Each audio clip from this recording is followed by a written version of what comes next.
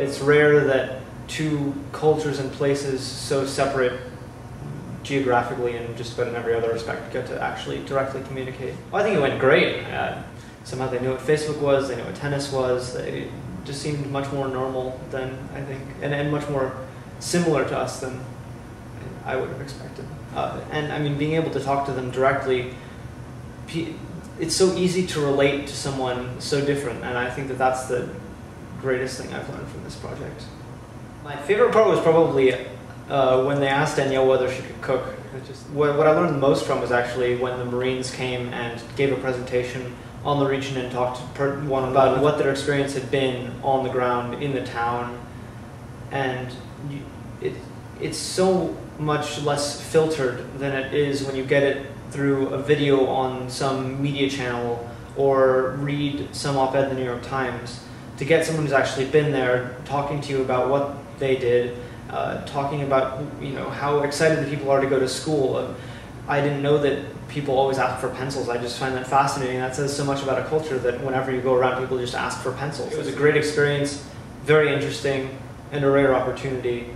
And I really hope that more people around the United States get an opportunity to partake in something that wonderful. Never expected us to have so much interaction, like peer-to-peer, and that was like the best part of the whole thing. They were pretty similar to like the students here in the States, and I was surprised they knew so much about like technology and everything like that. My favorite part was just when we got to talk to them and just hear like about their everyday lives and what they do. The funniest part was probably when he asked me if I cooked. That was pretty funny. Like, yeah, I think it's a really amazing thing to do, and to just interact with somebody like halfway across the world. I thought that was really amazing, and just to see the similarities between was amazing. I would definitely do it again. And I was really interested to hear how much they really want education and how much this means to them. It was really amazing to see what the impact you can actually make by like just donating school supplies or having a video conference and talking to these kids. What surprised me was that I knew that they had probably a lot of siblings, but it's still hard for me to wrap my head around having 8 or 9 siblings, because I'm an only child, so that was pretty astonishing to me. One of my favorite parts was just talking to the generals about their experiences with the kids. I think my idea of a Marine is, very strict and everything, but they were really nice to everybody, really relaxed. They really enjoyed talking about what they were doing there, and it just really sounded like they're really passionate about being there and helping the kids. I thought it was great. It was a lot smoother than I thought it would be for all the computers and the pictures. And the kids from the game, especially the Afghan kids, they really grilled Danielle for the questions about everything. And so that was fun to watch.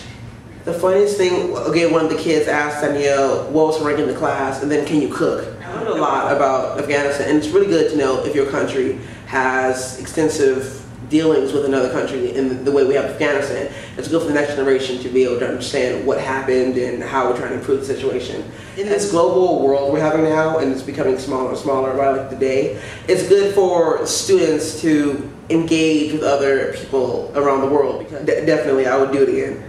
Schooling, I was pleasantly surprised to see how well America is really trying to help the next generation of Afghans to educate themselves and elevate their standards of life.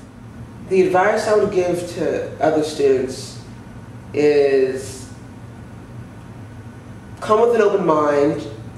Don't come with any expectations, because you're going to be surprised. Those kids are really intelligent and they really know their stuff, and I was happy to see that.